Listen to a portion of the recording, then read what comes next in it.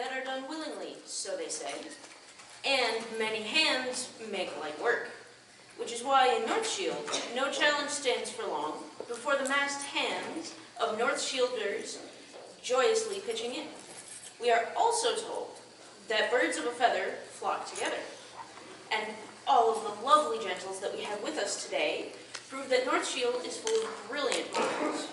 And we can see from our own stellar monarchs, who I don't believe are here at the moment, that truly the beautiful and brilliant of Northshield are strong and brave as well.